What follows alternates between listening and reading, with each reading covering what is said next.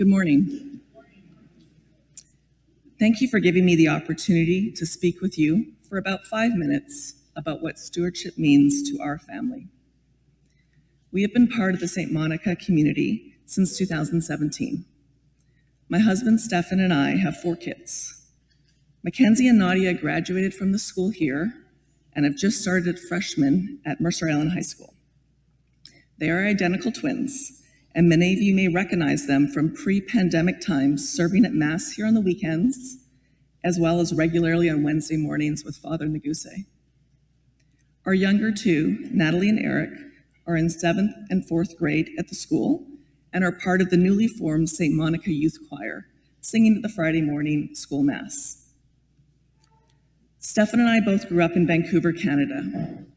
I attended St. Francis de Sales Parish and Elementary School, and then Little Flower Academy, which was an all-girls school run by the Sisters of St. Anne. Stefan's family was at St. Teresa's Parish, and he went to high school at St. Thomas More, which was the all-boys school run by the Christian Brothers. We met in high school through his sister, who went to school with me. We were married at the cathedral in downtown Vancouver by Stefan's family priest, who had performed all his sacraments from baptism through confirmation, and his mom's cousin, who was a priest at the cathedral at the time. We moved from Vancouver to Austin, Texas for work and had our 3 daughters while living there. Our parish was St. Teresa's, and when we were getting the twins baptized, the priest there told us, "Don't bring the babies back to church until they stop screaming during Mass." As you'd expect, our Mass attendance declined. So when we came to St. Monica with 4 noisy little kids, I was so delighted to find those little doodling cards and pencils in the pews for kids. The message was, bring the little ones, they are welcome, we want to hear their voices, and we felt very welcome. So what does Stewardship of Treasure really mean?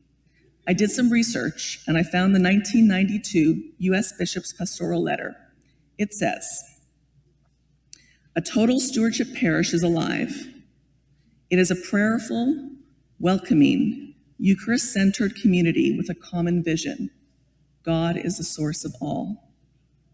Its members are committed to furthering the word and work of Christ by caring for each other and for all of God's creation. In gratitude, they joyfully give back a portion of their God-given gifts of time, treasure, and talent."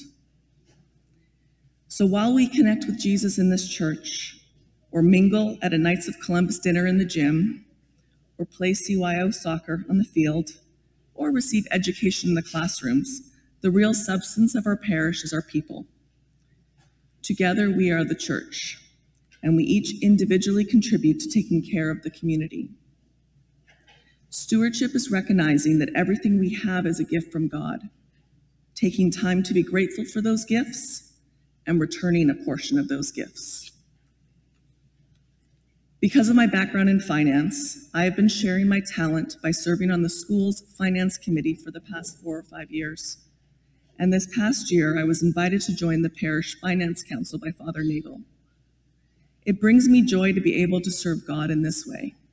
So much so that I recently left the corporate tech world and accepted a calling from God to serve as Chief Financial Officer of the Archdiocese, with oversight for the finances, real estate, and risk management for the parish's schools and cemeteries. Could I ever have imagined even 2 years ago working for the church? No, but I believe God is speaking to us every day in everything we do, and it's our job to listen when he calls. Our parish has so many ministries. Which one calls to you? Consider if you can give of your time and talents to our community this year, whether it be in faith formation, helping to cook for shelters, caring for the gardens, or simply helping out with coffee and donuts after Mass. All of us have our talents, and I ask you to listen to God for your own calling. The St. Monica Parish family needs more than just our people to thrive. Your stewardship pledge supports the ongoing operations of the parish, which we as a parish family are responsible for as stewards. We collectively share in keeping our parish vibrant and beautiful and alive. to allow it and us to continue to further our mission and ministries. I ask you, as you renew your pledge, to consider the ways in which you give thanks to God for all that you have been blessed with.